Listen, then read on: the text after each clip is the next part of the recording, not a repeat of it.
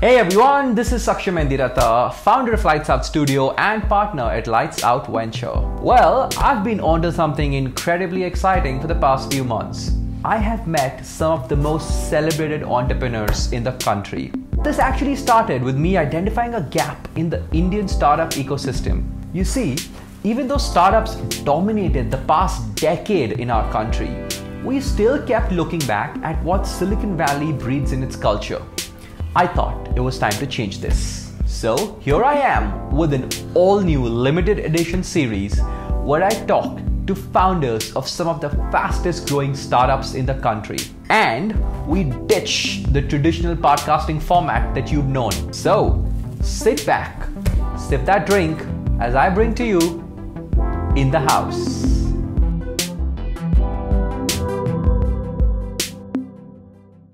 I think I'm going to call myself a coffee nerd. Even if I wasn't, I'd be totally smitten by this brand. Sleepy Owl has managed to create some orgasmic moments for coffee lovers in India. It's a brand that everyone wants to get associated with.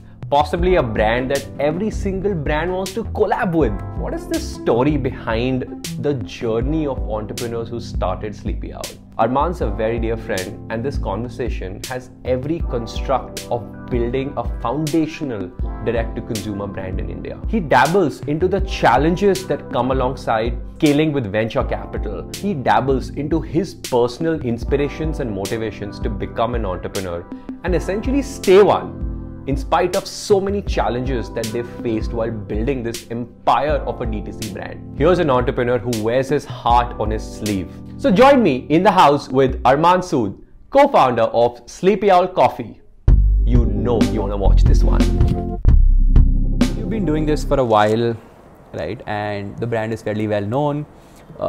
You guys are popular. I'm sure that people reaching out to you saying Sleepy Owl ke founder se baat karni hai. But and amidst I'm all, very accessible, just by the very way. accessible. Very accessible. You know that I'm sitting here. Yeah. Absolutely. No, you're very accessible. I 100% agree. What has this journey been like? And if you could tell me, what does entrepreneurship largely mean to you?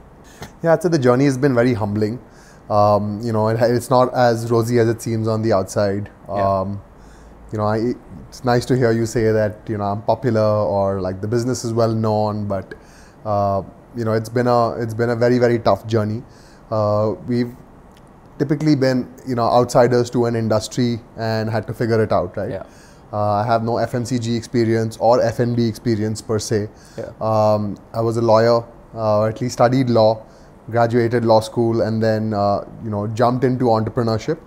And entrepreneurship therefore means like you are okay with ambiguity, uncertainty, okay with not knowing where your next customer may come from, or what your next product is, or what your next strategy with distribution is. You have to be okay living that life, okay taking risks, okay to be ready to figure it out, and have the tenacity and resilience to know that everything will be okay. You have to just put your head down and do the work. It has been much tougher than we thought it would be when we got into it. I started my first venture when I was 19. Sleepy Owl started when I had just graduated law school at 24. So I haven't actually worked at a full-fledged organization or spend years in the corporate world. So now, like, when you're out there hiring people, building teams, meeting clients, it's all about figuring it out and learning from your mistakes. Yeah. So that's pretty much what entrepreneurship has been like. No, I agree. Actually, one thing you touched upon is pretty interesting, which is that you've been outsiders to this industry, and I think entrepreneurship or modern business thinking now is no longer that it doesn't depend on the number of years or how long you've been in business. It's about how well do you understand and how much value can you provide, and you can just keep growing quickly. Absolutely. Right. One of the good things about being an outsider though is that you look at the problem at hand very differently, and the solution to that problem is also thought about very differently. I feel if we were insiders, we'd be clouded with the way insiders think, right? Yeah. So it's good to be an outsider, but it's also as tough and challenging because you don't have anyone no godfather in the industry to guide you. You have to figure it out. But I think your experiences yesterday becomes a bit of a benchmark, right? Like today's got to be better, and this month's got to be better than the previous month, and today, in say a few years down, right? And I know you couldn't have said this 3 years back, but maybe today, when you look back in hindsight, things worked out. More or and less. if it didn't, it probably was for good, right? So I think these experiences, the experience of being an entrepreneur matures you so much faster in life. Yeah, absolutely. So, I think we're 1% better every day. 1% right? better every day. And you can look back, and we look back even now and say, okay, what were we even thinking 2 years ago, right? And you know that as you go forward, you may not make the same mistakes again, and you'll come up with better solutions to the challenges at hand. I'm sort of curious to know. I know it might be like a hectic day and week. What do weekends typically look like for you? Are there some passions beyond work? Yeah, so I love playing football. I play football actually twice or thrice a week. Usually it's actually weeknights. You get done with work and everyone's done with work, and you play from like 10 p.m. to 12 a.m. I try going to the gym or to a CrossFit and getting a workout again during the week. Saturdays, fortunately or unfortunately, have been working for Sleepy Owl, so it's a bit more relaxed because we at least get together, we strategize, we chat, we get whatever work done. Sundays are the only days off, and I have a lot of pets. I have a bunch of cats and a couple of dogs. Not bad. And I really enjoy spending my Sundays with my wife and with them, and like we spend the whole day mostly lazing around, and the evening going to a park nearby and like running around with them. I also like my Sunday afternoon beer and my Sunday afternoon nap.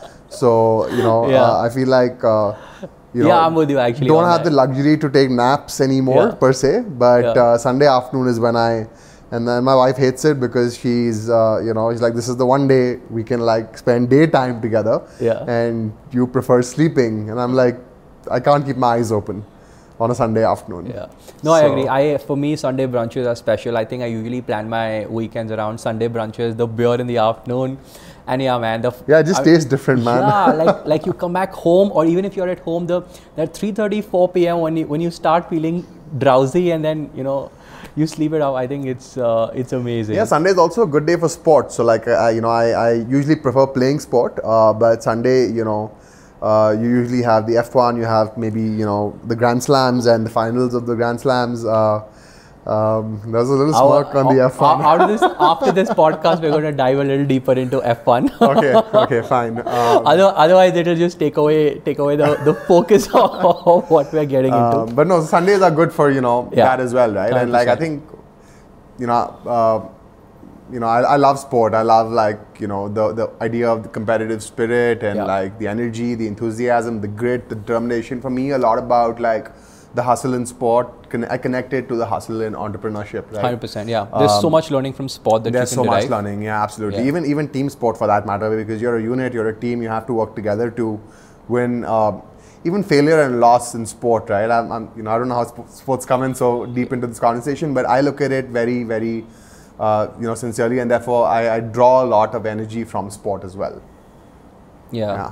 Interesting. Adil and I, huge F1 fans, right? So for us, three things that are core passion areas. One is travel, there's F1, and there's Japanese food, right? Japanese food and culture, right? So, and F1 is so ingrained in our lives. We plan our weekends around it. And if you've seen a race, there is that moment of right after the formation lap, they say, and it's lights out and away we go. And that is where the lights out name was derived from. So it's, we take a bunch of our sort of very cool processes, and you mentioned there's motivation in sport. So we take a bunch of our processes on how we debrief every weekend or week, right?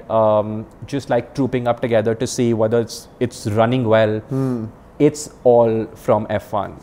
It could come from any sport. Yeah, I mean, for sure. But it's. I like the way you mentioned it in terms of the debriefing and even the name, right? Like it's connected to the sport. Now, that's if fantastic. you see, it'll just connect the dots because everything. The team is called Pit Crew, and so just like some things that we've just put in. If you look at our website, it's very sporty. It's not a typical design studio website. It's very sporty. Our logo is inspired by the track. and so on. So Nice. there's a little bit of a narrative behind it, and yeah, like I think F1 also gets me to connect with very interesting people, and now I know that you're into it, because F1 is typically a an interesting pedigree sport from whoever watches it, right? So you end up connecting with amazing people. So wherever I go, when I was in Bombay, I did that. In Bangalore, I'm doing that. I'm just creating F1 clubs around. Nice. Right? So just like people want to watch the race together, Yeah. come together, either call them home or go outside together and just watch the race together. So interesting.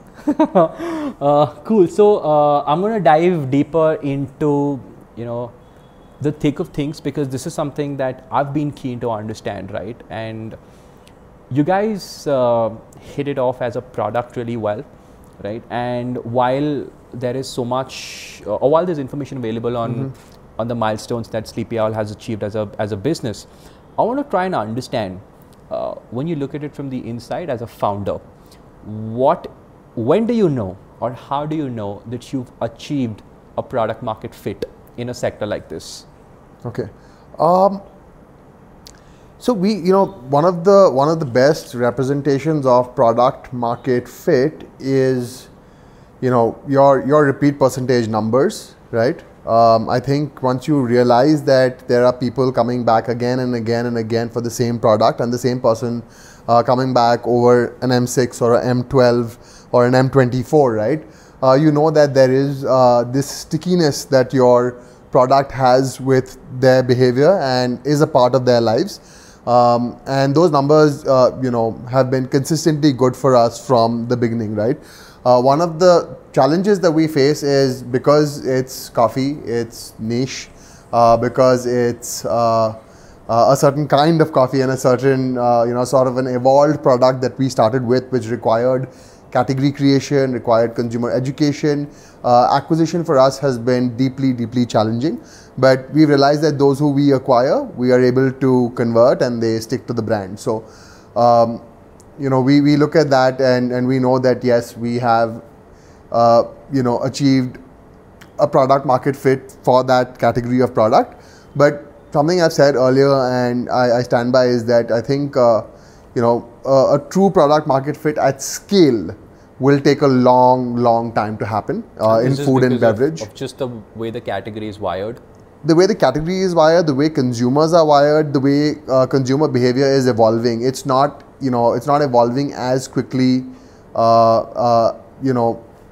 around the whole country, right? There are pockets and there are places, and there's urbanization that, has led to a certain, kind of person who is ready to be an early adopter, right? But for that to trickle down to, scale, I think it's going to take more time in evolved food and beverage categories, right? Especially if you are going for clean label, if you are going for a better for you product, if you're going for sustainable packaging, all of this premiumizes your product, right? The moment it's premiumized, it is out of reach for a certain audience, right? And therefore acquiring consumers becomes that's a choice you make as a business, right? Yes, absolutely.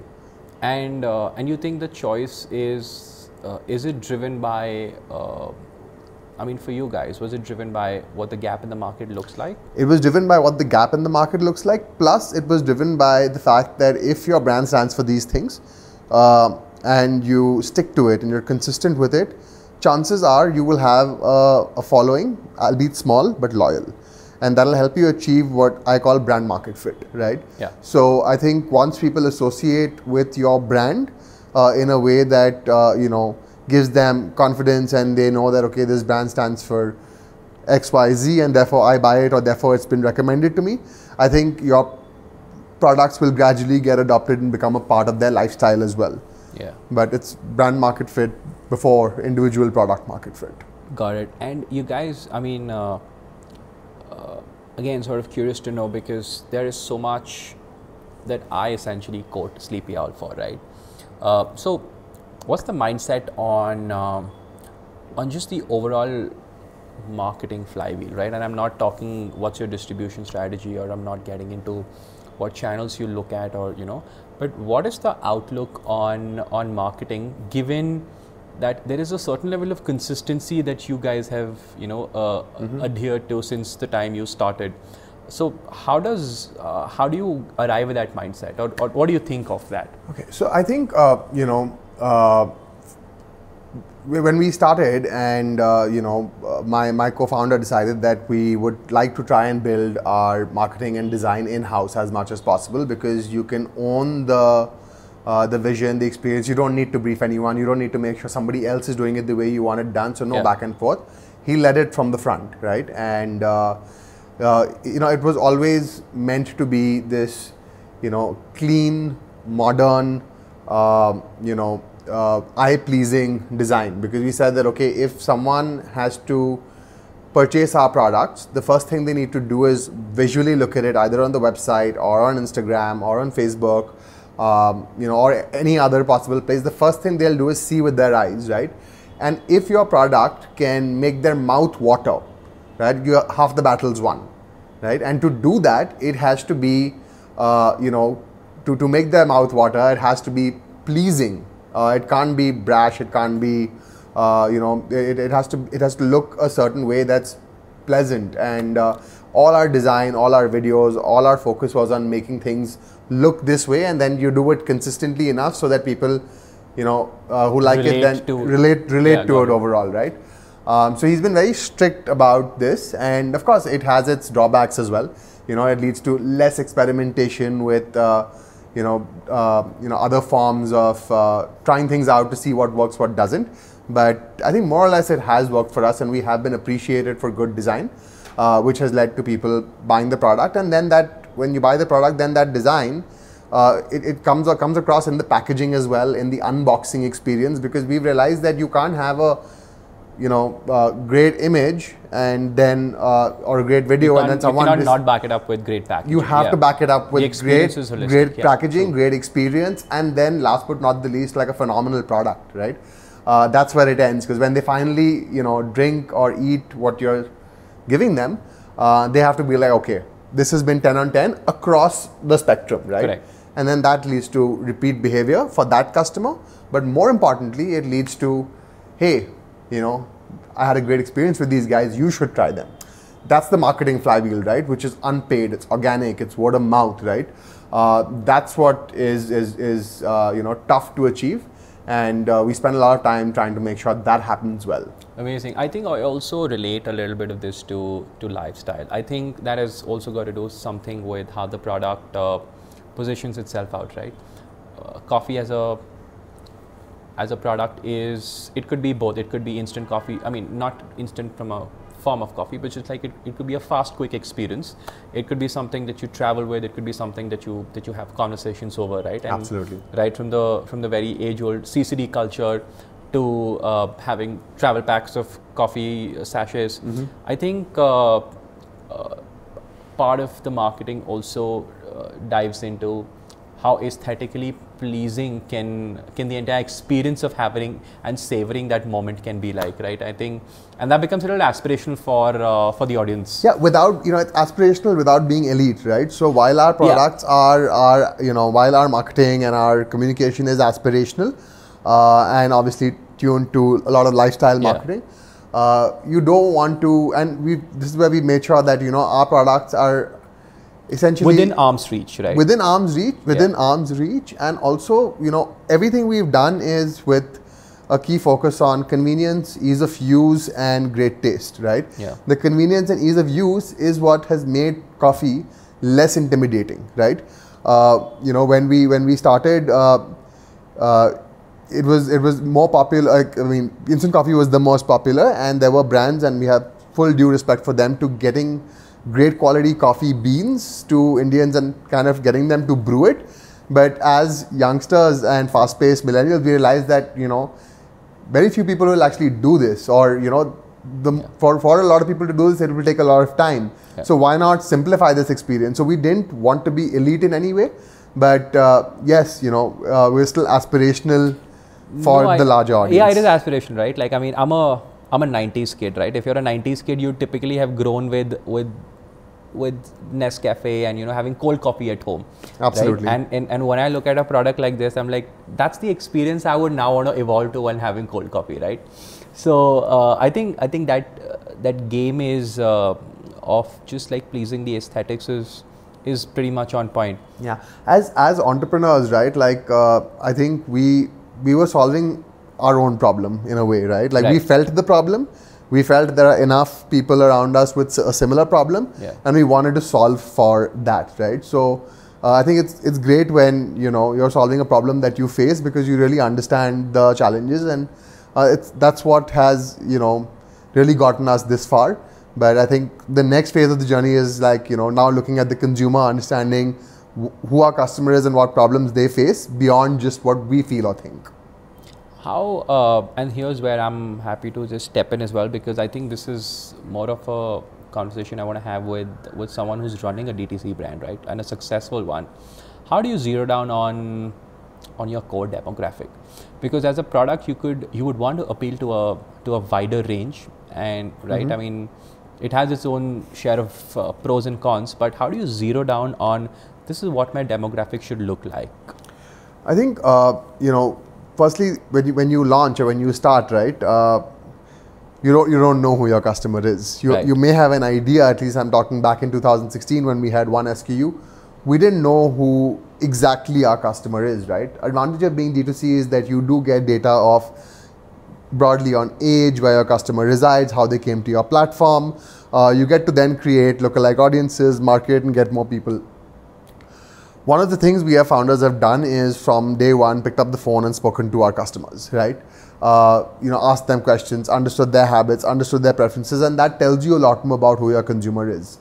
I think where we are in the last 5 years with this, the immense growth of, let's say, Uber, Ola, Netflix, Hotstar, and people really utilizing this, we've realized that our core demographic is the one who's also an early adopter in the future of technology, right?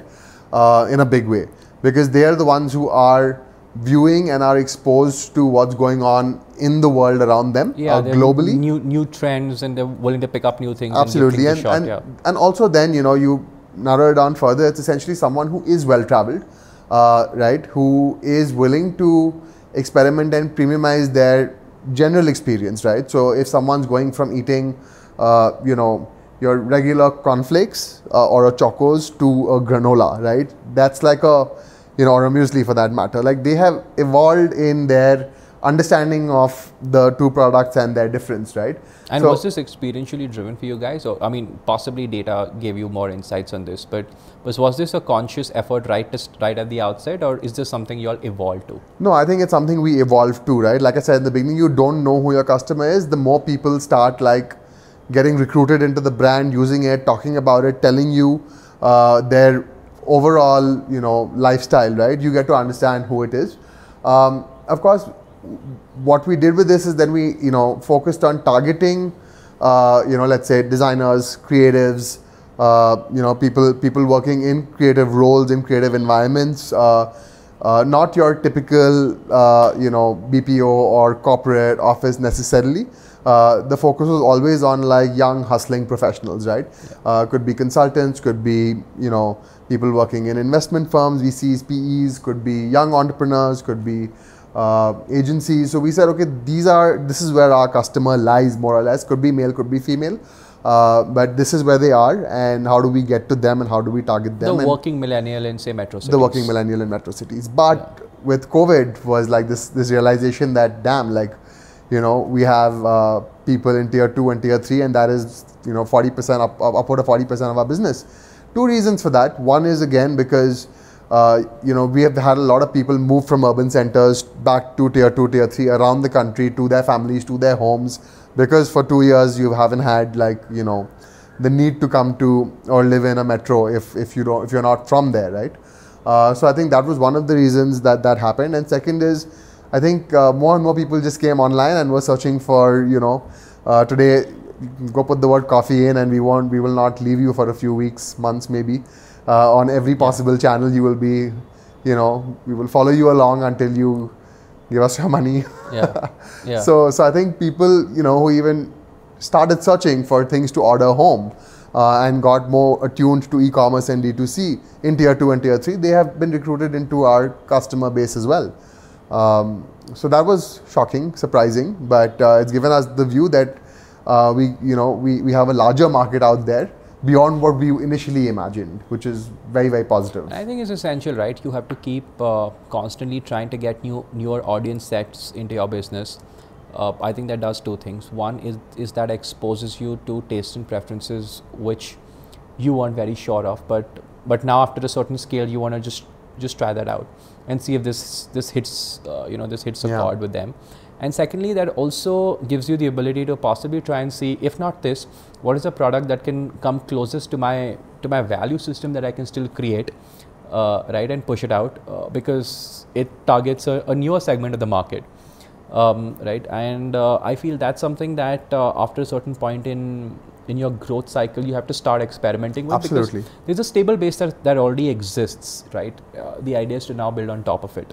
So, what is, how have the dynamics in business changed for you all in the past 2 years versus what was before that, and for the lack of a better sort of bifurcation, maybe this is pre-COVID, post-COVID, right? Because you are largely a DTC business, right? A direct-to-consumer business, and DTC has seen a lot of changes, both mindset and technology. So how has that been for you all? So, we started off as a DTC business, and we felt that for a young brand to stand out and get customer attention, or at least differentiate ourselves from who else is in the market, D2C would be the best way to go. Yeah. And that's what we did for the first 2.5, 3 years. Our entire focus was completely on building our own website and getting customers, to come purchase directly from us. And that is what true D2C is, right? Because you're not available at marketplaces or any other channel other than your own website. So I said that's when we were a true D2C company. Yeah. Around COVID, and when COVID started, is when the realization dawned upon us that it is or could be more convenient for a lot of customers to go to one place for their entire basket, right? And that's when we doubled down on Amazon, Big Basket, now Flipkart, and in the last year, like Q-commerce has blown up, right? And for us, it's been a no-brainer to partner with them, right? Of course, that reduces the propensity of direct to consumer or someone coming to our website, but it is the channel where customers can satisfy their impulse needs and wants, and so we are available on these channels as well. Of course, what we've done intelligently, or trying to still do, is understand what works where, right? There are certain products, especially our gifting and like our merchandise, etc., that is meant to be on our direct-to-consumer channel, and that's what we own. That is not available anywhere else. So if consumers want that, they come to us, and we're able to service them. But let's say a ready-to-drink product, which is more impulse, or an instant coffee, which is more impulse, is available across all other partners and channels. The next phase of our journey is that, and we realized this, is you don't want to just depend on this, right?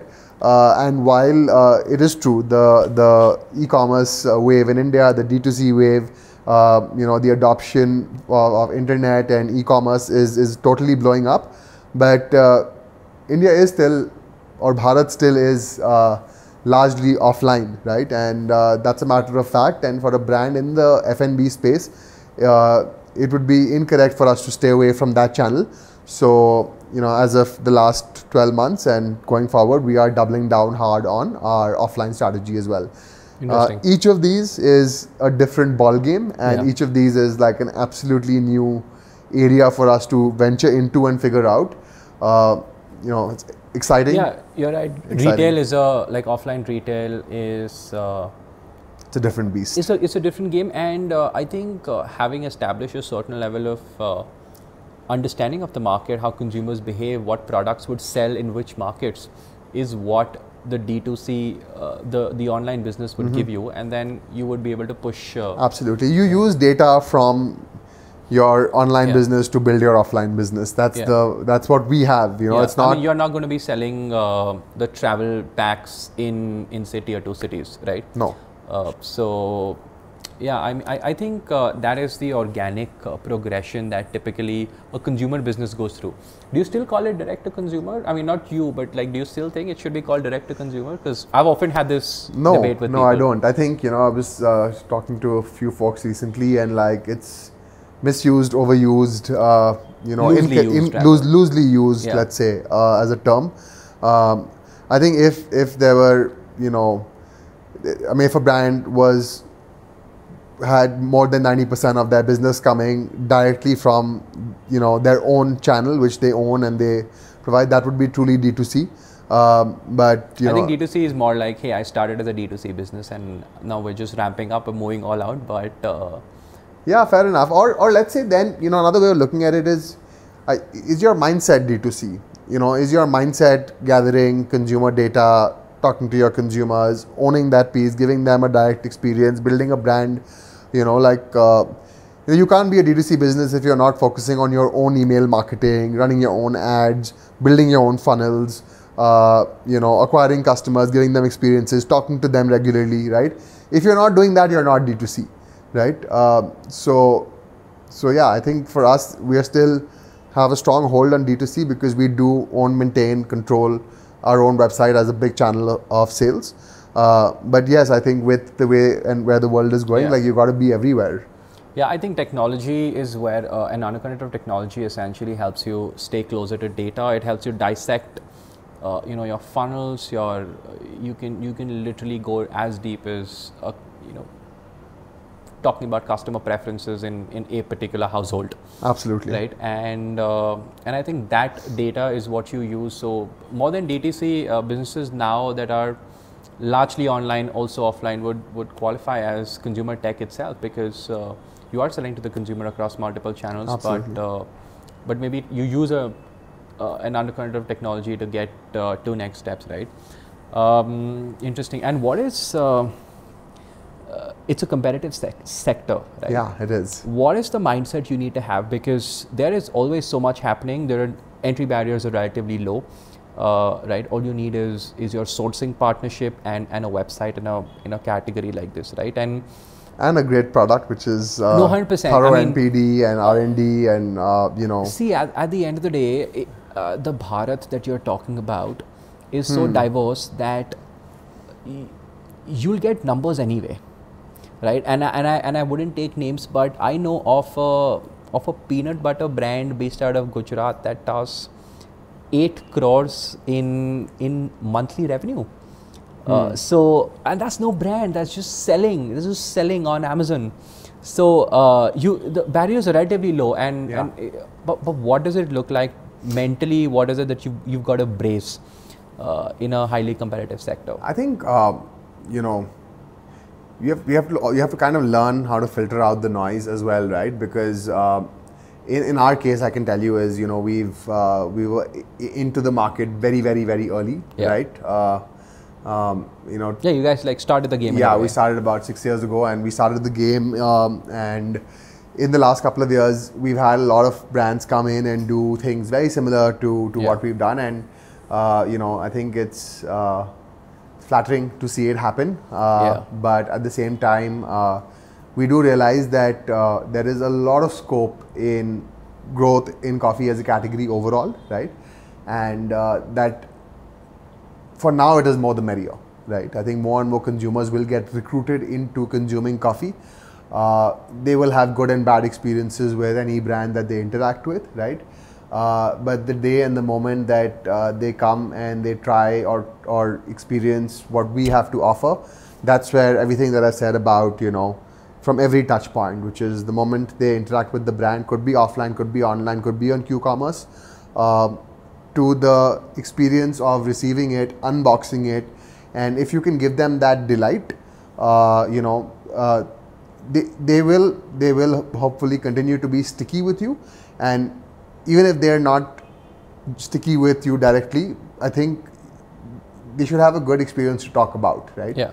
I'm not saying everyone who has our product will be like hooked onto it for life, right? People sometimes try things to see how it is, and then may go back to their default choice, and that's fine. So you experience a lot of trials, but as long as they've had a good experience and not a bad experience, chances are that they will spread the good word about you to people, and gradually we will find our loyalists, right? I think competition is a good thing in a way, right? 100%. Like, I mean, it opens the market. It keeps us on our toes. It keeps you on your toes. You're constantly innovating, because otherwise, yeah, you would stagnate in some ways. I also think from the way algorithms are wired now, having competition only in a way reduces your acquisition costs, right? Because yes and no. I mean, yeah. I mean, we have. You're battling for the same share, Yes. where you have to bid higher, 100%. I agree. I mean, it's funny when you have to bid higher on your own keyword. 100%. You know, I agree. it's like that's maturity of the product line, I would say. I mean, right? But at the end of it, in a way, someone else whose product is exposed to, say, a target group that you are not. I think if you can ride on some of those sets, just purely algorithm plays, you can just benefit out of someone having searched for coffee in a region that you haven't. Absolutely.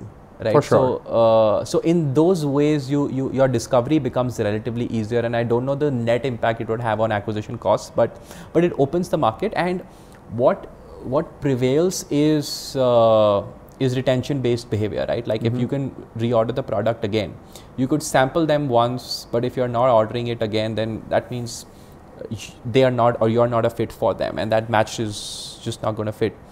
So I think competition just takes you down to your very bare bones in terms of who is your customer and who could you target once again, and who could you serve again as a product.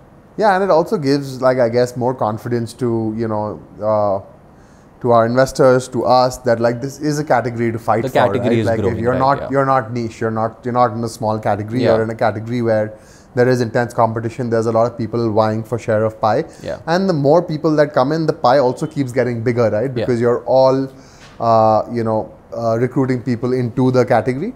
So I think it's exciting, and we look forward to see where this one goes. thing it definitely has done, it's given rise to Chikmagalur for coffee tourism, if nothing else.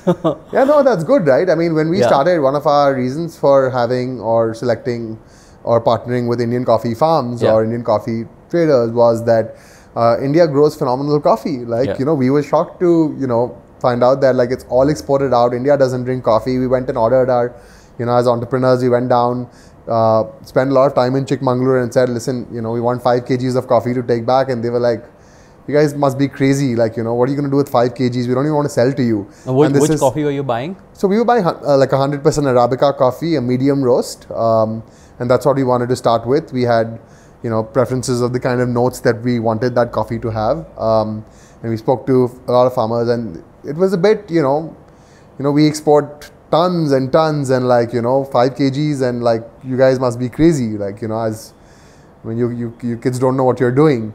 And, now we're like, upwards of double-digit tons on a monthly basis. And we look back and we're like, okay, it's been a crazy journey, right? Yeah. And you got to believe that it will work out. You got to believe that things will shape up. And but if you don't try, you wouldn't know. So I think one of the key aspects of entrepreneurship is just, jump in and then you'll learn how to swim. Is Sleepy Owl a marketing company or is it a distribution company? Very interesting.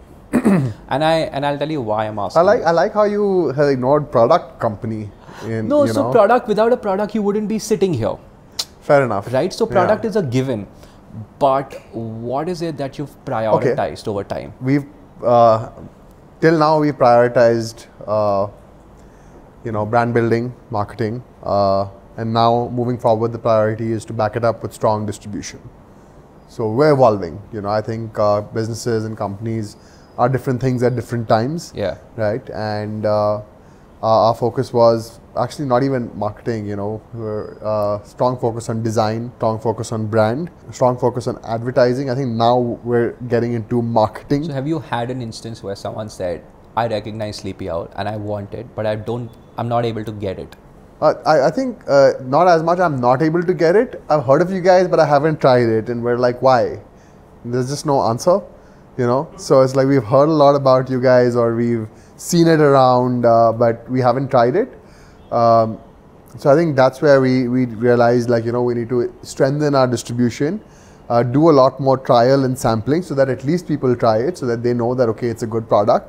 And then that would, ricochet onto repeat purchases or, regular purchases for that matter. No, I'm a big believer in building a business, especially a consumer business, with a very strong leg of brand. I think because after the dust settles, what stays is the brand largely, right?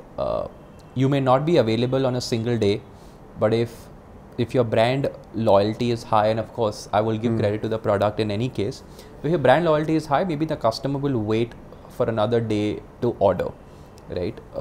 Some of those become benchmarks for how loyal a customer is. He will not switch. Yeah.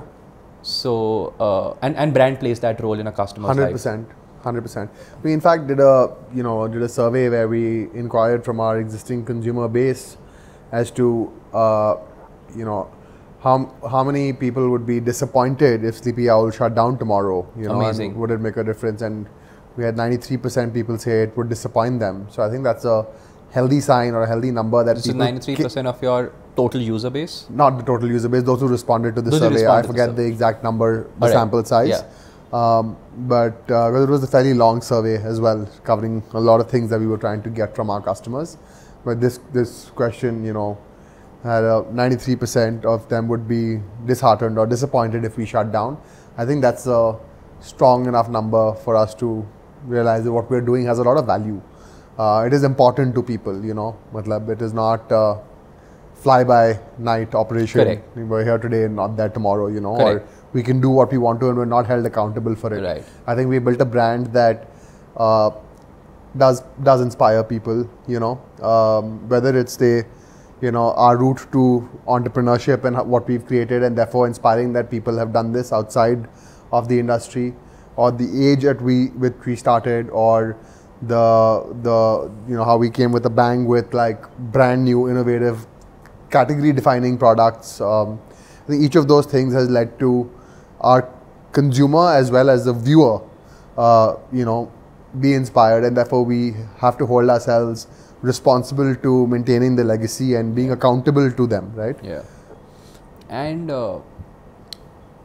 while you would sort of don tons of hats on a day-to-day basis as a founder, what is your leadership style like, and has that evolved over time? So my leadership style is very people first. And this is not for the camera. No, it's not for the camera at all. Like, I think everyone, including my co-founders, say, Arman, you're too nice, and I don't know if that's a good thing or a bad thing. Yeah. I like to have my work done, and like I'm strict in that way, but I'm just a nice person, right? Like I feel like with people around me, I can't lose my cool or lose my shit, and I think my leadership style is more people first, people friendly, trusting as well, right? I don't. Has that ever fired? 100% it's backfired, yes, but that shouldn't change. I think if 1 in 10 times it backfires, that should make me cautious, but shouldn't change my style 100%, right? Because any other style is not natural to me. It would be something I'd have to pick up and develop. The other side is that I think I like to get my hands dirty as an entrepreneur. I spent too long when we started doing everything and therefore getting my hands dirty. So even today, like, if there's, if say there's a truck outside the warehouse and stuff is going in and I happen to be there and I say, okay, let me pick up a box and take it in. Everyone's like, sir, mat karo. And I'm like, dude, why? Like, I'm just picking up a box and moving it. Like, I'm healthy. I have my hands and legs. And like, you enjoy that because it's your baby, right? It is, absolutely. No work is menial. Absolutely. Yeah, no, 100%, I agree. We had something broke, I found the broom and I swept it to a corner or put it in a bin. It raises eyebrows in our, I guess in India or with how society is, that it raises eyebrows that, you can't do this. You can't, you're the boss. And I'm like, I think that's not me again, right? So that's my, I think that keeps you more connected, keeps you more grounded. 100%. And it, it also creates an aura of like, we're all equals at the end of the day, right? Like my designation or where I am or who I am should make no difference to, our environment or our place. So what is the weightage that you typically give to, or you guys, the three of you all would give to strategy versus execution? I think Because I know you all strategize quite a bit. yeah, but I think we've been like very hard on execution last couple of months or years, and especially when you go through cycles of fundraising and COVID and hiring, It's not as foreseeable. yeah, so we end up doing a lot of day-to-day execution, but I think now that we have a strong team around us, and let's put it this way, for the first 4.5-5 years, it was the three of us driving the business. So we were doing everything and strategizing, and thinking about the larger picture or the next year's goals or the vision. I think now we're at a stage where we should spend time strategizing, and have a few people around us who are good at what they do to execute as well, right? I think execution requires domain-specific knowledge to some extent, rather than figure out and execute. So I think the focus now will be on strategy over execution. Execution will happen, but we'll have people in our team. Strategy, I mean, more from the standpoint that you want to try and see what new can happen, what else can you do from here on? Both what new can happen, what else can we do, as well as strategizing about what are the ways and means to continue to scale this in innovative and interesting ways, right? Like, what does the brand stand for? How do we define our customer? Who are we targeting? How do we refine it? What kind of partnerships and alliances that we can leverage? What kind of new avenues can we think about and develop? I think spend a lot more time talking to other founders, operators as well, and understand how they've built their businesses, what have they done, what's worked, what's not, and then go back with this information to our team and execute with them. But I think it's that research and learning that we need to go out and do a lot more. I think last year and a half, 2 years, we've been so locked in executing ourselves that when you wake up and see the world around you is like evolving very quickly as well. Yeah. So someone needs to do that. Yeah, and I know while the business is born out of pure like understanding a market gap and the passion to build it out, do you ever imagine a scenario where what if you wouldn't have raised investments for it, and what if you would have bootstrapped this? Mm-hmm. Would it have been a more passionate project, or would it have been very would have been very niche in a way? I think or do you like this road? I think it had we not gone down this road. One of the biggest advantages of raising capital, is of course you can take a little bit more risk. You can experiment. You can try things you may not have been able to try without the capital. We also have mentors in our investors, right, who have a wealth of experience, and they are around and they want us to succeed, right? So they are guiding us, they're talking to us, they're mentoring us in our journey, right? They've also invested in other similar businesses, so we now have a very, very easy access and to fantastic founders around us, who again, are people we talk to, learn from, and not just them, but their entire teams are accessible to us as well, right? So there's a cross-sharing and exchange of information that is happening. I'm not saying if we were outsiders it wouldn't have happened, but this is easier, right? Because raising capital, I think, is a very conscious decision that you make as a business, right? And Absolutely. And there's no turning back from there. No, there isn't. Because there's a massive amount of trust that's riding on you from the outside. So I'm just like trying to understand the perspective of, does that thought ever cross your mind, or is this what you now want to grow within? No, we want to grow with this now, and I think we also realize that if you want to build a large consumer business, it requires marketing dollars and dollars to fight the largest players in the market, right? I think had we not raised funding at the time we did, we'd get overrun by those who had, and it would have been unwise to try and just bootstrap this through and through. Yeah. It also depends on your goals and vision and where you want to go, and we want to make Sleepy Owl a large FMCG business, and for that it does require the muscle that comes with investment. And yeah, since you said there's no turning back, you also don't live with regrets, right? You have to just look forward. So what's your have you ever, I mean, you guys recently opened up a new market, right? which is instant coffee. Yeah. And before that, it was fairly niche. Correct. What's your personal take on how a business like this should be governed? Should it stay focused in niche, or should it open up to try and experiment? So, what we realized is that, if our battle is with getting people to start drinking coffee and move over from other beverages, right? Let's say you have tea drinkers who form a large population, and you have soda drinkers or so on and so forth, and you want them to start enjoying coffee, right? Out of curiosity, are you a tea drinker as well? Yes, I'm a beverage person, man. I drink everything. You drink everything? I drink everything, more or less. Awesome. So, cool, yeah. Sorry, go on. No. So we have like, if the battle is to convert people drinking other beverages to coffee, right? I think what we were offering was the easiest form of a freshly brewed coffee, which was a dip bag, which a customer can add hot water and brew, and then the cold brew, which requires, an overnight brewing time, therefore some patience. So there was a slightly steep learning curve for customers to do this, which means it's a behavior change, it's a habit change, right? And that takes a lot of time. So if we really want to succeed in that mission, then we should be at the entry level as well, which is instant coffee, which people understand, right?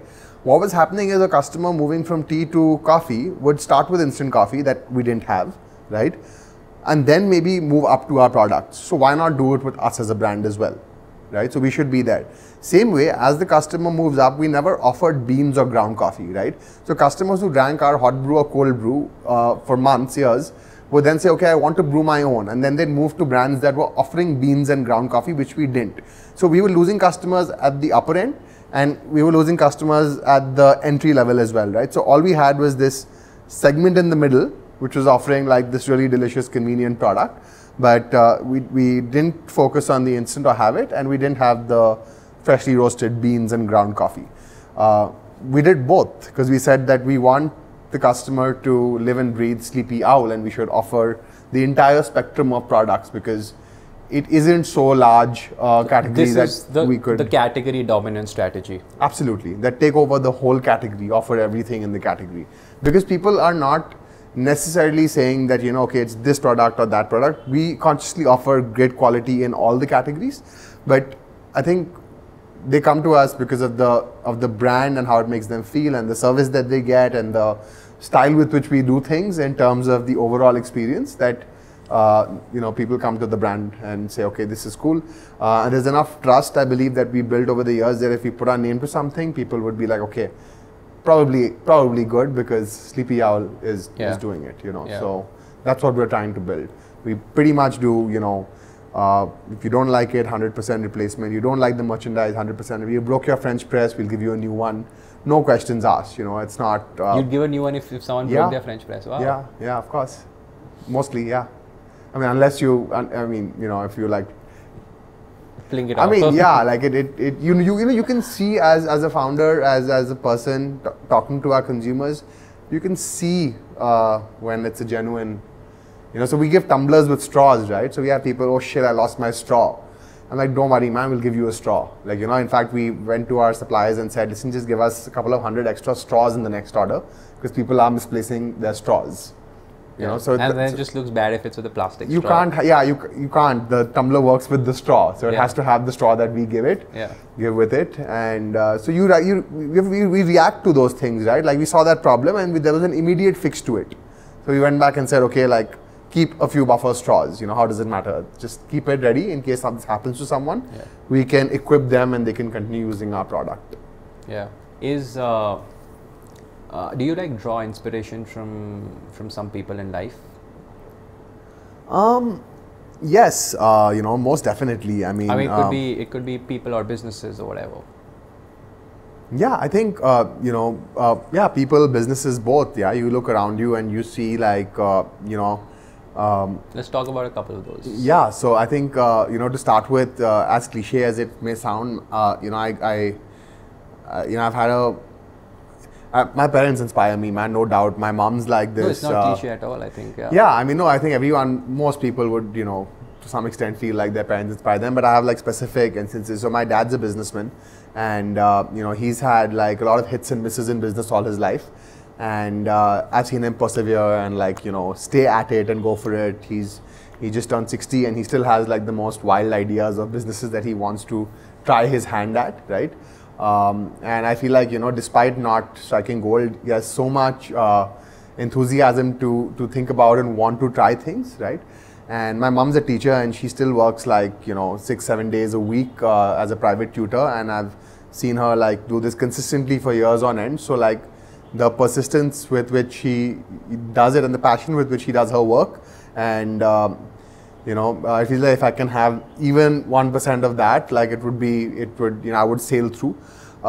So obviously, my mom was like, she's come from a certain amount of privilege because they were able to, when I asked them for seed funding, they were able to give that to me to start Sleepy Owl. So forever grateful that, we were able to ask them and then receive their support. But more than that financial support, the fact that like they allowed me to make these switches in my career and do this. So I feel like they're very trusting, right? Like, and that's inspiring because, I think a lot of times for young people, it's a battle with your family, it's a battle with the world. You're doing like, you want to create a startup, you want to do something on your own, and therefore you're battling the world to bring that to life. But if you have like the second battle going on at home, your mindset just you can't do it, right? Like here I was building Sleepy Owl, knowing that I could fuck it all up and like I can just go back to them and they will feed me. There's a safety net. There's a safety net. Though like I also feel like you shouldn't always build a business knowing there's that safety net, because that keeps you a little bit devoid of risk. But yes, somewhere deep down, knowing that I have people who wish the best for me and want me to succeed, made life a lot easier. So definitely very inspiring there. I think on the business side, right? I think after we started Sleepy Owl 2016 till now, we've seen so many other people build businesses in other categories around us, and we're like, okay, wow, like that's really cool. What they're doing is really cool. How are they doing it? So whether it's XYXX, Whole Truth, Happy Jars, so many other businesses around us. My wife runs a kombucha business, even more niche, but they're at it, creating a fantastic product. So looking at all these founders crop up around us, and people doing better than us, people hustling it out, you just get to see like everyone hustling and trying, and I think that's very inspiring. That the ecosystem is constantly burgeoning. Like it's not that 16, 17 was when the boom happened. I think like even today there is scope for people to start, right? And that's there are new ideas. There are new ways in which you're promoting products. You're doing collaborations. You're testing new markets. All of these things. So it's very inspiring to see. Look around you, and you'll keep seeing this. And I think of course, I draw constant inspiration from what's going on. And then in exchange, like when you have people starting out, I think in the beginning you said, right, like accessible, or whether I'm accessible. So like I'm always happy for my email ID and phone number to be shared, because I think I try and take out slots of time to talk to anyone, to share my experiences, right? I don't think I have like gyan or knowledge, or I've made it that I can give you the secret sauce or tricks to success. But I think one reason why I'm here is because I think we can all learn from each other's experiences, and having 6 years in this industry, in this business, if anything that I can share with you about my experience that may benefit you or help you or stop you from reinventing the wheel, why not? And that even means to a large extent sharing contacts or like resources. So it's like I'm not going to take the phone number of the procurement head of a particular company to my grave, right? So if except for my key competition, if anybody needs it, like I'm happy to share it, right? No, true. No, I think the mentality is pretty similar across the board, right? Like today, modern businesses are not looking at competition as much as competition, but just like a way for the sector to thrive, for more ideas or avenues to come to life, and more like a collaborative approach. And I think that's changing. I wouldn't say that it's there. I just think we still have a long way to go in this mindset more progressively, but I think collaboration is something that most modern consumer or tech businesses are adopting, and they're open to, whether it is having conversations with the outside world. Like if you typically remember the first half of the last decade, the 2000 to the 2015 generation of businesses that came up, all that they had to look back upon is go to the West and see what an Apple, Facebook, early days of Airbnb, early days of Spotify, but right, like what's happening out there. And those were some of the only stories documented, or how is Amazon building and so on, right? And what happened with PayPal for that matter. Yeah. So there was nothing in India to read about or to learn from those experiences, because even though India was such a diverse market, nobody was talking about it.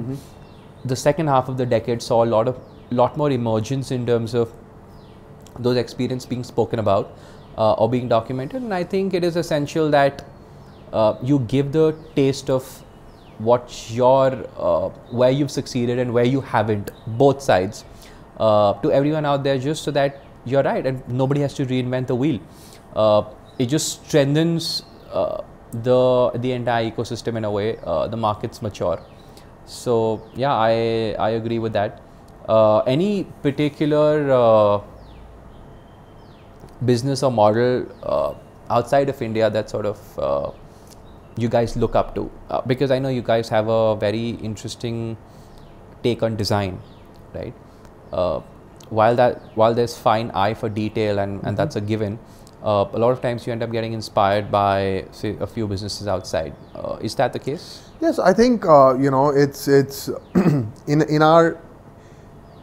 I'll try and answer not in our category, right? Sure. Like, so I mean, if you look at from a design and presentation side, Casper, Away, I think they've done a phenomenal job in marketing communication and design, just the whole piece, right? Like it's amazing to see them talk about their products and build it the way they have. Yeah.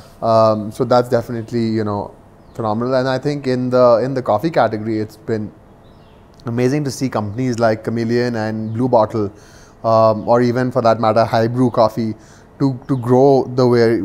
And there's the Super Coffee as well, which was on Shark Tank USA, and they're building huge businesses, right, with very, very innovative products, and they've been of acquisition interest to companies like Nestle and so on and so forth. So I think just to see them being able to do that is very, very inspiring, and gives you confidence that as long as you innovate and stay ahead of the curve, and put in the hours and build it out truthfully and honestly, there's a market. There's a market for this for sure. Do you? I mean, and I know because there is something new that constantly keeps popping up, right? It could be a new trend, it could be a new product, it could be a new flavor, it could be a new channel. Yeah. Is there a sense of FOMO that grips you as an entrepreneur or as a founder that, this is what I want to do? Yeah, 100%. So I think, when you see what's going on around the globe, right? And now we're so interconnected, I do know the latest trends in coffee, in tea, in food and beverage, right? And you're like, okay, this is phenomenal, and we keep calling for products from around the world, or when we travel, we get to have those products, and we're like, we need to do this in India, right? But the challenge is always that either Indian manufacturing, Indian supply chain, or Indian consumers we're just not ready for it, right? So sometimes I wish we could, flip the switch and be 10 years ahead. For sure. And assuming you pull off the supply chain, you pull off the manufacturing, and it takes a lot of hustle to create it here, because we're not there infrastructurally yet. Then the Indian consumer bit comes in, and you will find your consumer. But it will be just so small that then you're betting on the next 10 years, 15 years of as it grows, we grow, right? And then it becomes unviable to execute those businesses. And therefore, you're forced to look at what is large scale. But the sad bit is that a lot of large scale things are done, dusted, and then you're playing a distribution game or a price war or, premiumization to some extent. So then that's where, there is debate. And there's limited return in that. After a point of time, the value of even premiumization or playing a discount game is fairly limited. True. Right? You can get the ball rolling into something new, but the sustainability of or the sustenance of a brand cannot be driven on some of those, quick measures. I absolutely agree with you. Yeah. It's short-term thinking. It's short-term thinking, right? I mean, it's great. Yeah. I mean, you could test a bunch of things out. You could test a few models out. You could see if there's a market at a higher price or a lower price maybe, or if discounts work, or if your customer is interested in something like this. But I think with so much that's happening, right? Do you ever walk up to the founder of another competitor brand and just have a casual chat on what's up?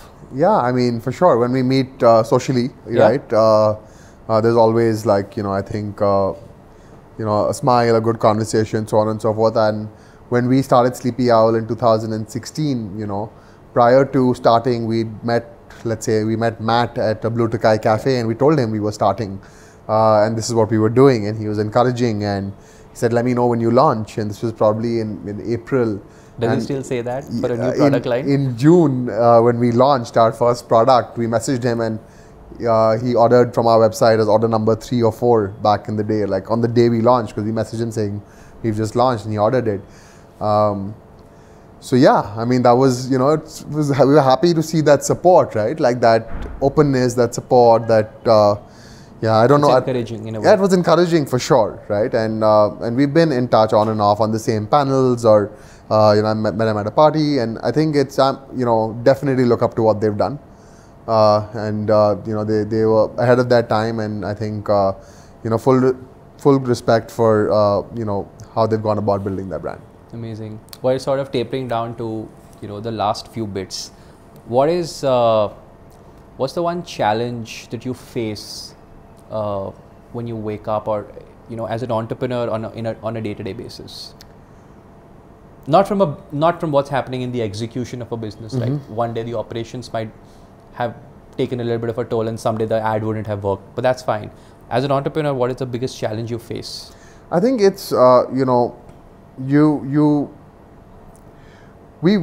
to build an honest business, right? You want to build a business that is creating the best products and giving the best service. So the challenge that I think we face daily is that how do you ensure you're not disappointing your consumers, right? And I obsessively every single day track our support emails, and then kind of try and highlight to the relevant stakeholders in the organization that this cannot happen again, and we need to solve for this. So I do spend a lot of my time, and so it might not be challenging for me, but it becomes challenging for the organization to live up to that standard, right? And it's a gold standard. We are uncompromising, because I know this, right? Like, you'll have people who can outprice you, who'll have people who can outdistribute you, but you should never have someone who can outserve you, right? And the challenge is, how do you maintain that standard? Yeah. So that's what keeps me awake, as far as... If there's one thing that you've evolved in yourself over a period of time of running this business, what's that like? I'm trying to be, less emotionally attached to things in the business, right? I think when you start, I think that's a perennial challenge with most entrepreneurs. Yeah, 100%. And I still am, and I still have that. We still have arguments and fights about how I need to let go of an old way of working, or like an old product, or like an old strategy, or an old way of thinking about things. But I think that's one place where I have to continue to evolve, is that, yes, it's my baby, but, you have to start letting it grow up and think about things differently from how you did before.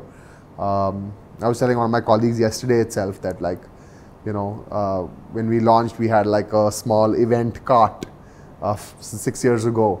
And when we had to, get this new cart or whatever built, I didn't want to throw that away. I just wanted to keep it, and... yeah, you should have kept it. Yeah, but you can't lug it around from office to office if no one's going to use it, right? So I said, I'll make a bar out of it. Today, I don't even know where it is. But in that moment, I was like, we cannot destroy this, and I fought. I said, we have to preserve this. But so I'm emotionally attached to the business, and I think that could cloud judgment and thinking as well. So I think that's why my co-founders are like, man, let's detach for a moment and think about it. I think you're accepting some of your shortcomings or shortcomings. Yeah, if you Yeah. can't look at everything from different vantage points at all Yeah. points, right? That's why we're also three of us, right? Like each Yeah. person is there to check. You know, I think we spent most of this podcast and I haven't said much about my co-founders, but they're like, you know. You want to take a minute on that? Yeah, I'll take a minute on that. You know, I think definitely, you know, my advice to entrepreneurs is like have co-founders.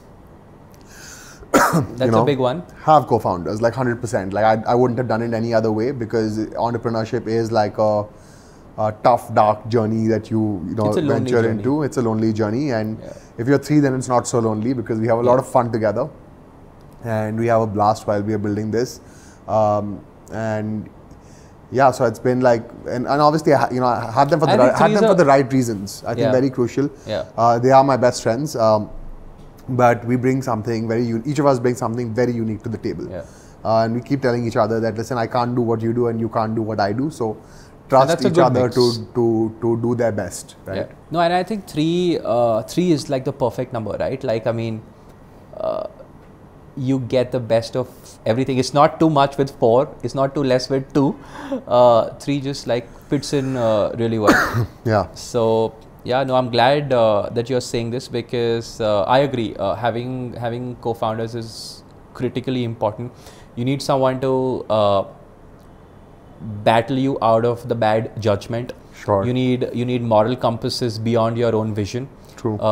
And you need someone to strategize with who can just like sounding boards. Think core, think long term, think tactical sometimes. It's just critically important. So yeah. Well, that's well summarized. Yeah, well summarized. Yeah, I can do that well. Cool.